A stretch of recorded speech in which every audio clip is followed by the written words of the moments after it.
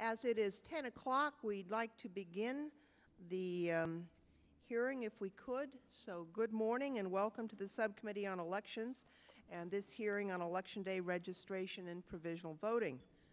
Section 302 of the Help America Vote Act, known as HAVA, outlined the provisional balloting process but left room for states to determine the procedure. This includes who qualifies as a registered voter eligible to cast a provisional ballot that will be counted, and in what jurisdiction a ballot must be cast in order to be counted. Generally, if a registered voter appears at a polling place to vote in an election for federal office, but either the voter's name does not appear on the official list of eligible voters or an election official asserts that the individual is not eligible to vote, that voter must be permitted to cast a provisional ballot. After the 2004 election, there were several lawsuits on whether a vote cast in the wrong precinct but the correct county should be counted. The Sixth Circuit in Sandusky County Democratic Party versus Blackwell held that ballots cast in a precinct where the voter does not reside and which would be invalid under state law are not required by HAVA to be considered legal votes. Based on the court's interpretation of HAVA, states have the discretion to determine how they define jurisdiction for the purpose of counting provisional ballots. However, the litigation clarified the right of the voter to be directed to the correct precinct to vote and have their vote counted, as well as the right to a provisional ballot. While states are primarily responsible for regulation of federal, state, and local elections, HAVA was an attempt to allow more voters to have their ballots cast. However, with varying state procedures on provisional balloting, some votes in federal elections are being counted and others are not. And according to the EAC report on provisional voting in the 2004 election, nationwide with about 1.9 million votes, or 1.6% of the turnout, were cast as provisional ballots. Of that number, more than 1.2 million, or just over 63%, were counted. Directly related to provisional voting is Election Day registration, also called same-day registration. It allows eligible voters to register and cast a ballot on Election Day. EDR significantly increases the opportunity for all citizens to cast a vote. According to Demos, the 2004 presidential election, the 7 EDR states had an average turnout 12% higher than that of non-EDR states. EDR is shown to have many benefits for voters. Earlier this fall, the subcommittee held a hearing on committee list maintenance, and we discussed the eligible voters who may have been mistakenly purged from the voting rolls. EDR provides those eligible voters an opportunity to vote and have their vote counted instead of taking the chance with a provisional ballot which may not be counted. EDR also provides another opportunity for people who have not had time or have just become eligible and who've missed a longer deadline, or maybe just forgot to register to vote. And beyond this, EDR leads to the enfranchisement of voters who have recently moved and lower income voters. In states where EDR is in place, it has resulted in lower costs for election administrators because it eliminates the need for provisional balloting. Election Day registration, however, is not without criticism, particularly over whether allowing voters to cast ballots on the same day they register fails to provide adequate security, and whether this allows for voter fraud.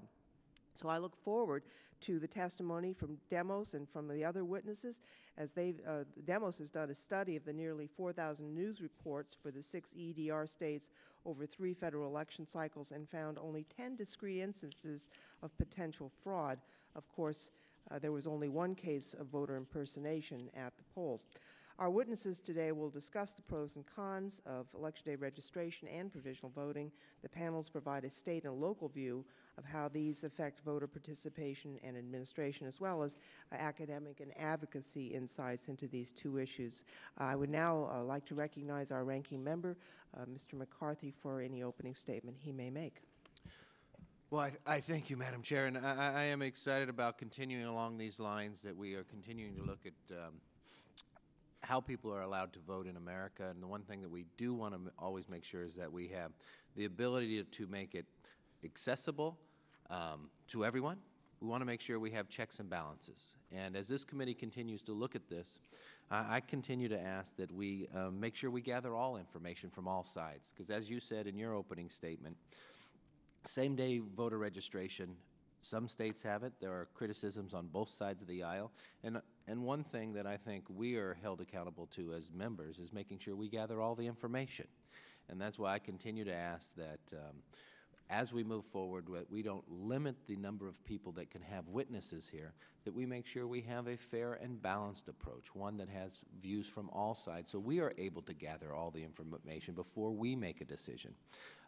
Unfortunately, though, again, this committee has shifted from the past history and tradition of being equal on that basis, and the witnesses have not been equal, so I would like to submit on House Rule 11 a minority hearing so we can continue to gather information as we Well, progress I will down the accept aisle. this, and it will be dealt with under the rules. I would note for the record that we did approve a 6-to-4 witness ratio for this hearing, and but the minority only brought 3 witnesses, so there's nothing I can do about that. And with that, we will... Madam Chair, that would be the first time I have heard of more than 3 witnesses been approved. No, I did that personally earlier this week. Well, I would, one, want to thank you for that. 2, I would like to meet with you afterwards then, because I did not have knowledge of that, and I'm being told by my staff they didn't. So I would, one, want to thank you from the 6-to-4 and continue to ask that we keep with tradition of the 109th Congress that we actually have 6-to-6, but thank you for increasing to 6-to-4. Well, as I've said, and I don't want to see how we delay have this approved that because we earlier. do have a room full of witnesses and the public. I've always been available for a discussion and would welcome one at any time, but not at the hearing. And now I'd like to recognize our first 2 witnesses. We have 2 members of Congress. First, we have Keith Ellison from Minnesota. Congressman Ellison is a newly elected member of Congress representing the 5th Congressional District of Minnesota, which includes the city of Minneapolis and the surrounding suburbs.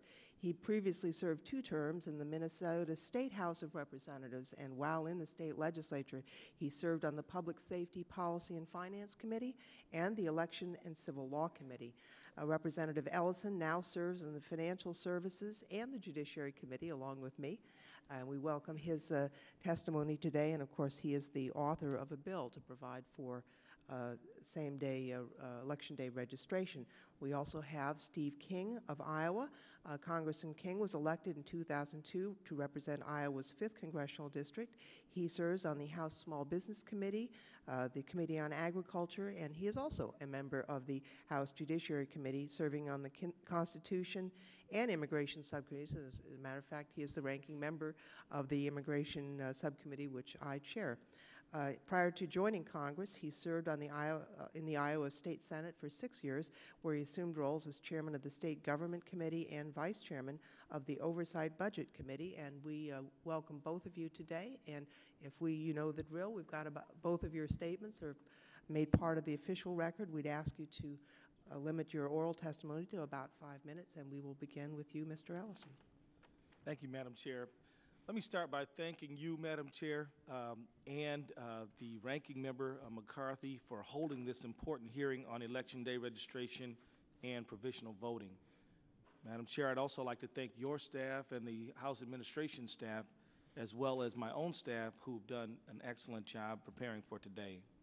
I'd also like to acknowledge the presence of Minnesota Secretary of State Mark Ritchie, who is here to testify, and of course, our former Minnesota Secretary of State, Mary Kiffmeyer, who's also here, and I thank them both for being here. I'm honored to be here to discuss the importance of Election Day registration. Madam Chair, I'm also committed and passionate about Election Day voter registration, and I'm so committed to it that I introduced H.R. 2457, the Same-Day Voter Registration Act of 2007. We have 41 co-sponsors. My distinguished predecessor, Martin Sabo, championed this legislation in years past, and I'm honored to continue that tradition, and I feel that we have made some important progress in our effort to extend voting rights to all Americans. My home state of Minnesota has been a national leader when it comes to elections and election administration. We consistently rank at the top nationally in voter turnout. For example, in 2004 presidential elections, 78% of eligible voters in Minnesota cast a ballot. This is more than 18% higher than the national average. In 1998, a non-presidential year, there were nationally only 30 to 35% of eligible voters who cast a ballot.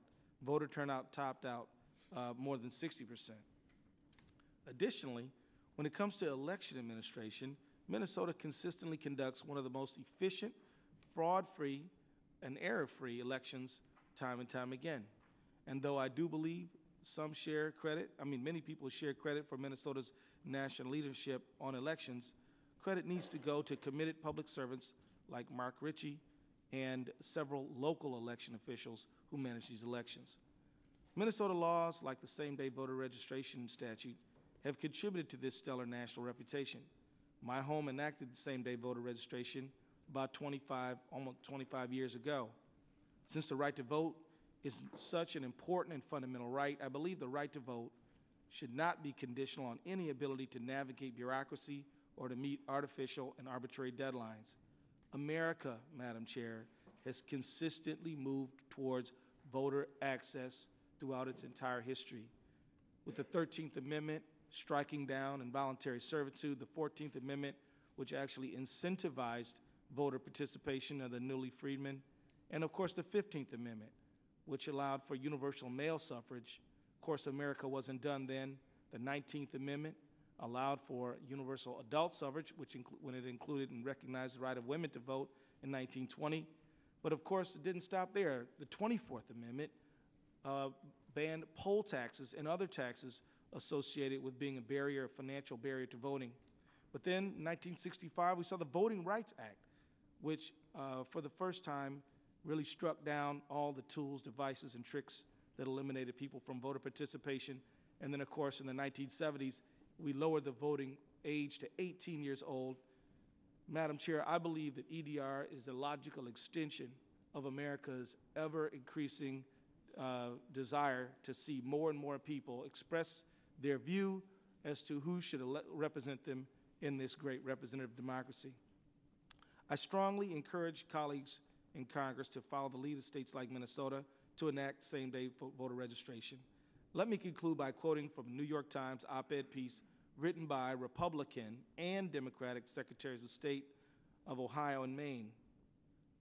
The quote is as follows: "Though one of us is Republican and the other is a Democrat, we can attest that political affiliation isn't relevant here. This is a policy, election day registration, that is good for voters, regardless of party, and good for our democracy. When it comes to elections, America is best served when all eligible voters cast ballots, even those who missed the registration deadline."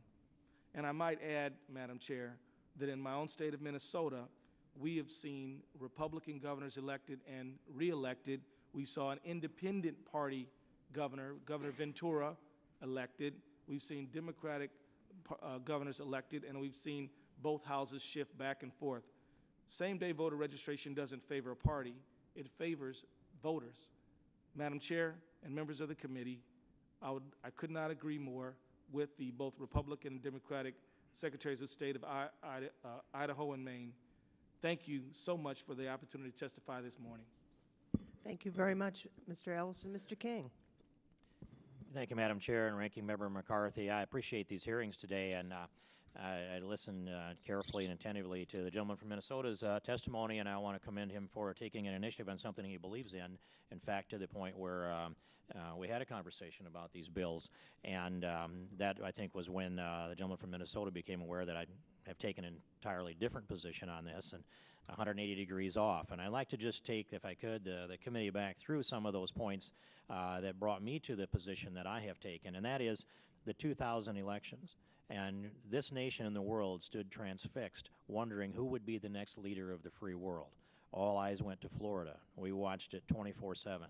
I was 37 days in investigating the things that were coming up as allegations in Florida, and the challenge as to what would be counted as a legitimate vote and what would not be counted as a legitimate vote. At the time, I was the chairman of the Iowa State Senate State Government Committee, and I knew the responsibility fell to me to make any changes in the Iowa law if we were going to avoid ever becoming a state in the position that Florida was in. And while those 37 days unfolded, some say 36, it was 37 for me, I chased down every rabbit trail on the internet I could find for voter integrity, ballot integrity, and examined this thing from a constitutional perspective, an historical perspective, and also from the statutory perspective. I believe in that concept of federalism. This is something that we've left to the states, but the question that hangs out here for anyone who takes a side on federalism, and that being the states' rights component of this, you still have to ask the question, but for 527 votes in Florida, there would be a different leader of the free world probably today. That changes history, and this nation is susceptible to decisions that are made within the states. Now, we're here talking about federal legislation, but I came to this conclusion, that there was significant fraud taking place in many places across the country. There was plenty of evidence of that in different areas. I came to the conclusion that we needed a voter registration list in each of the states that would be free of duplicates, deceased, and where the law applies, felons.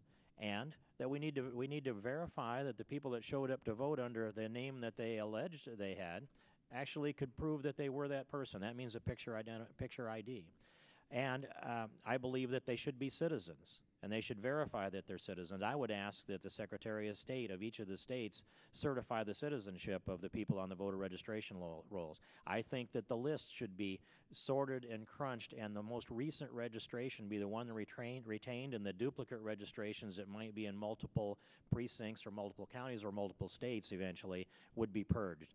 That's my view, because 527 people in Florida selected the leader in the free world.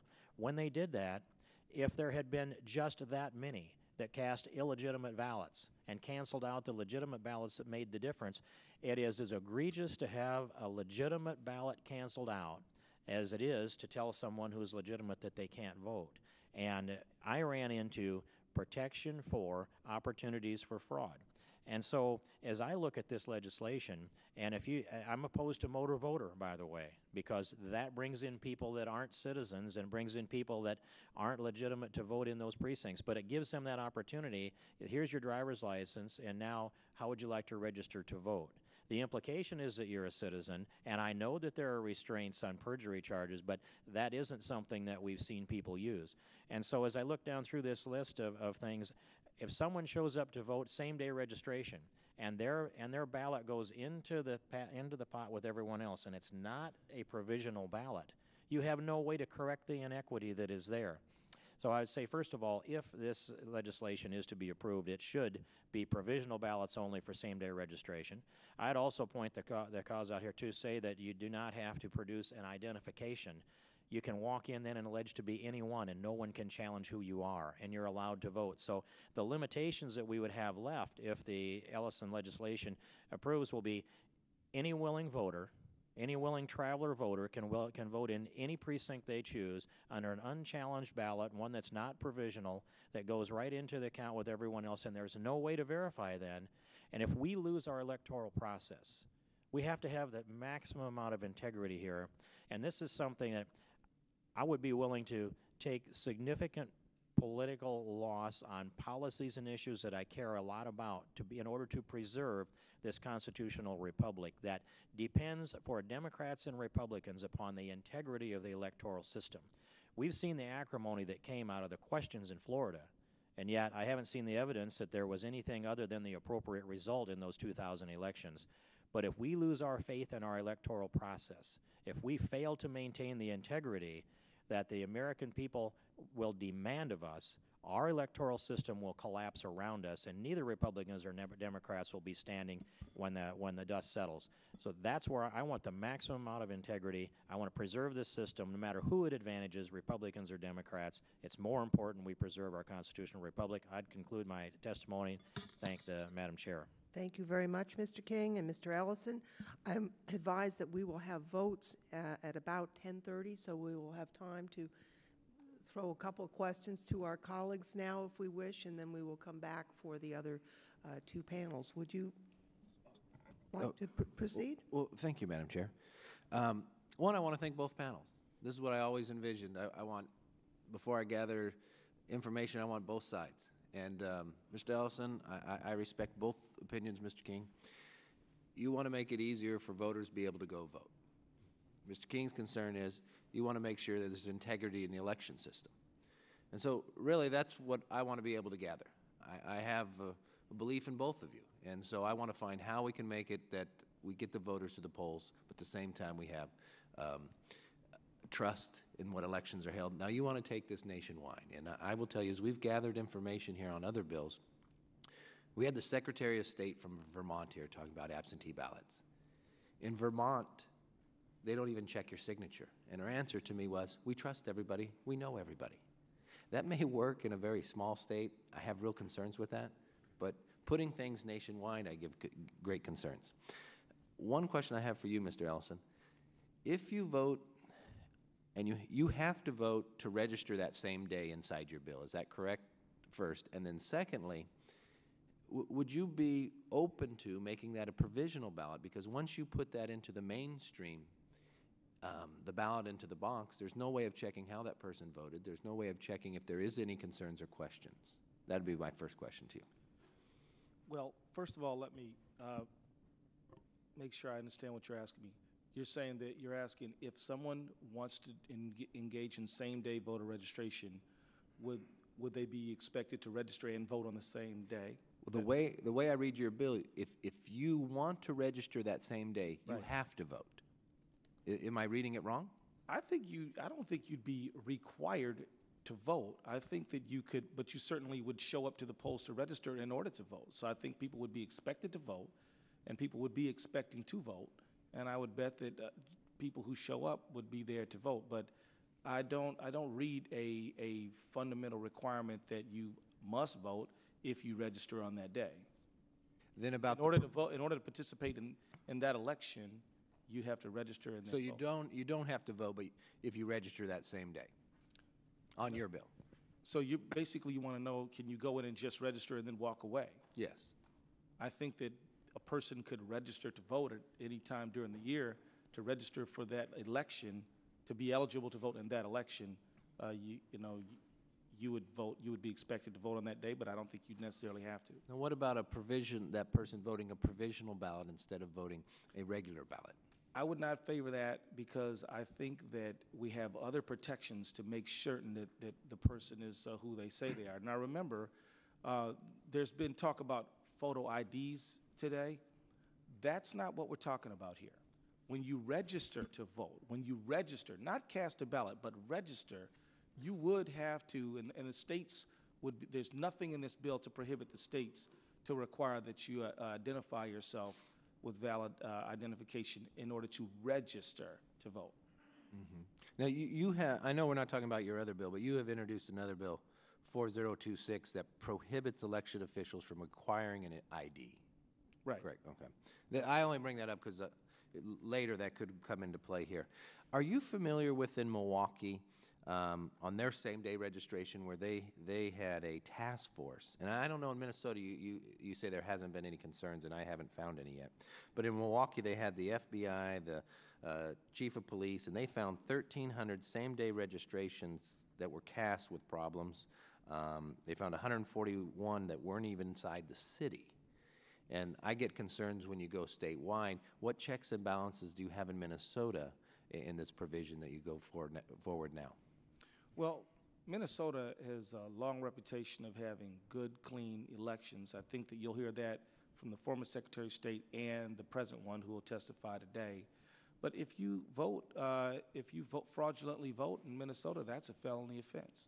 That subjects you to serious criminal penalties, something that just people don't do. Also in Minnesota, we have provisions to challenge people. So if you have substantive information that the person's not who they say they are, there are provisions for challenges. But how do you, okay, if you challenge somebody, how do you find that ballot of what they voted? Because if you do provisional, it is off to the side.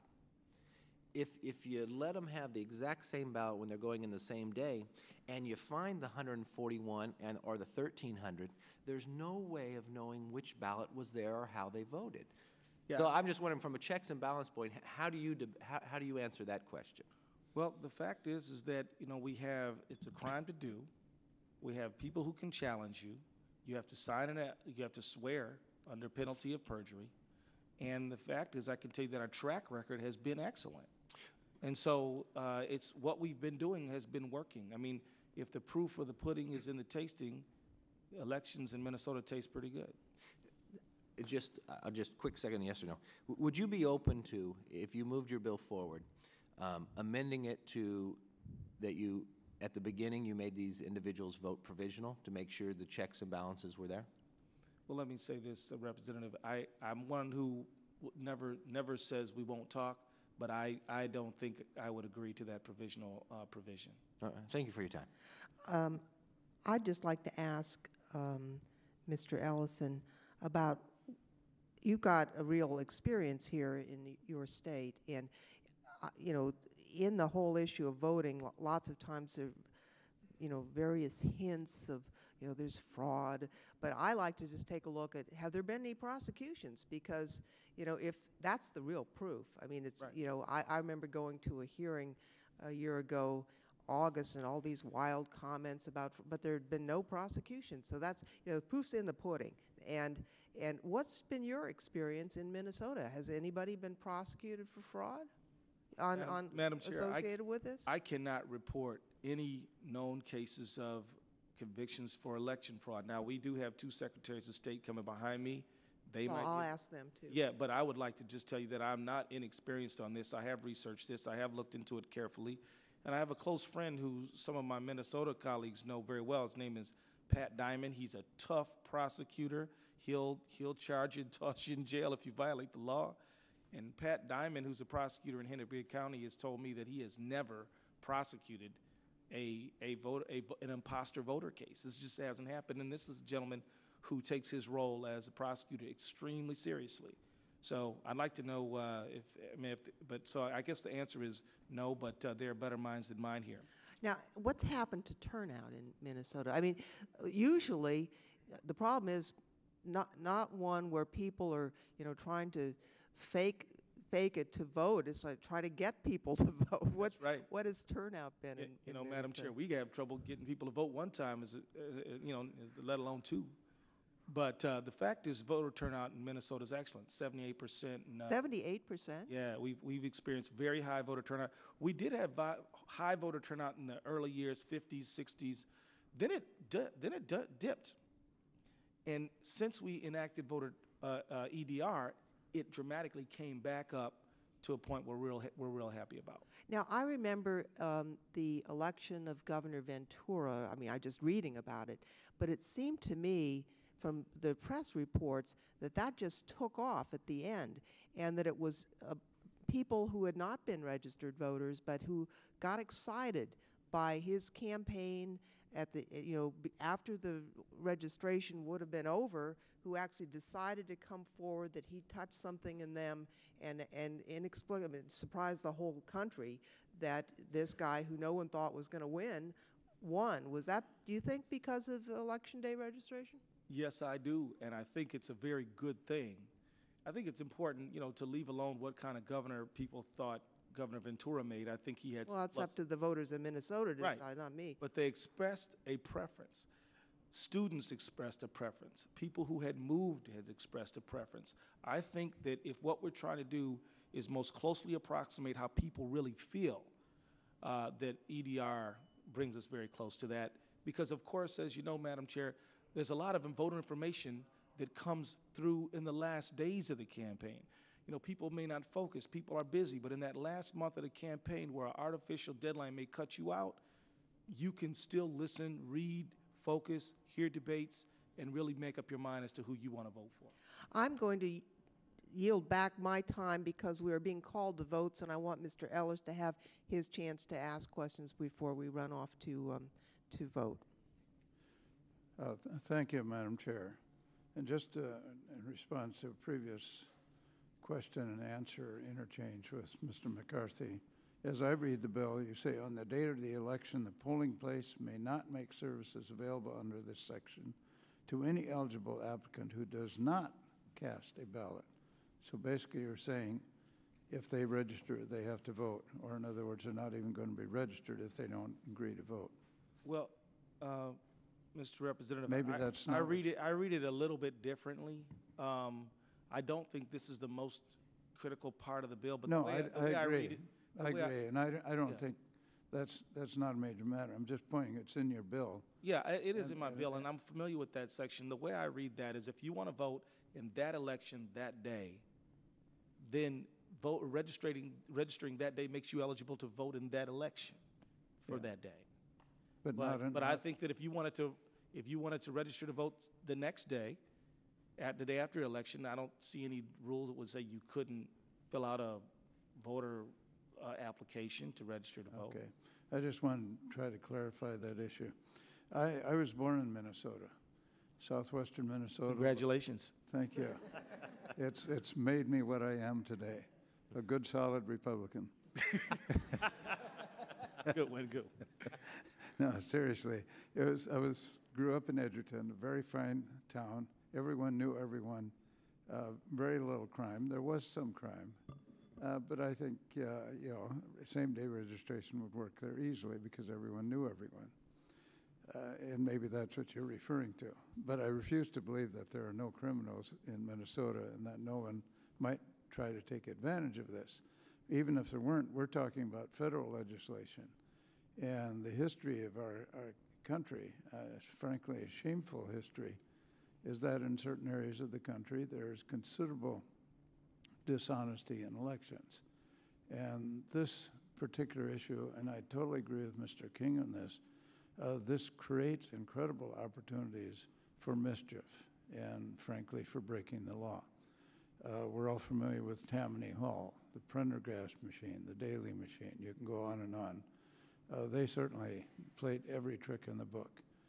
And same-day registration has the potential for doing that unless the ballot that the person casts is a provisional ballot.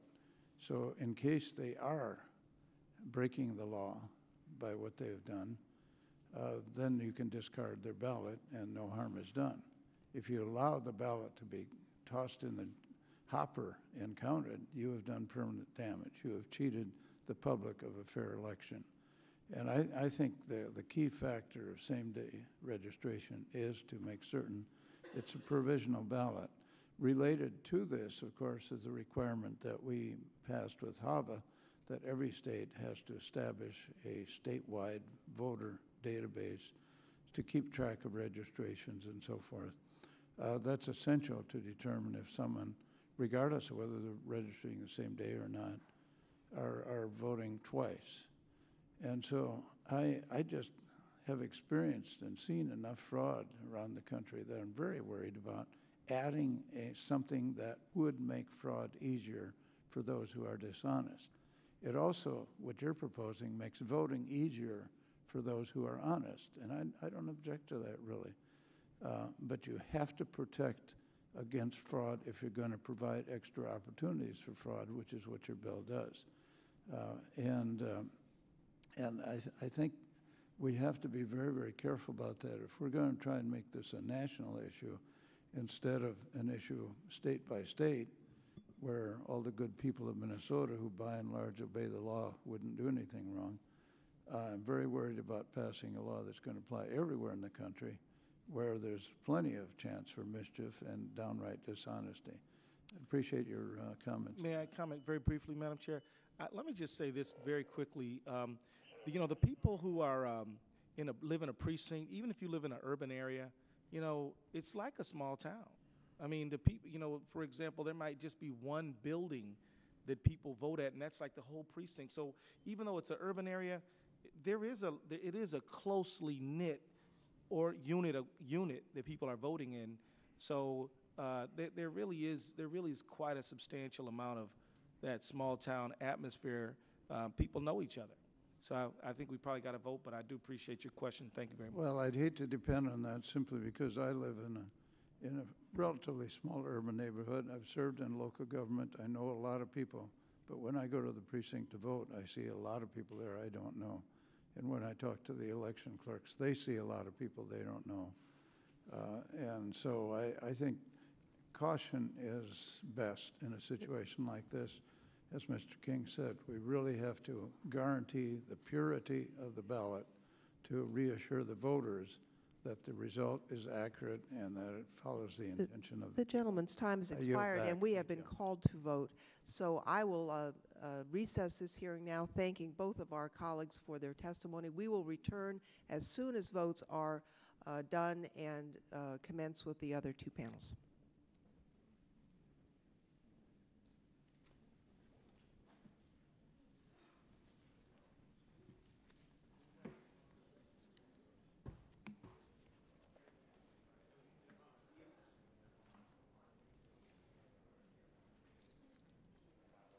Mm-hmm.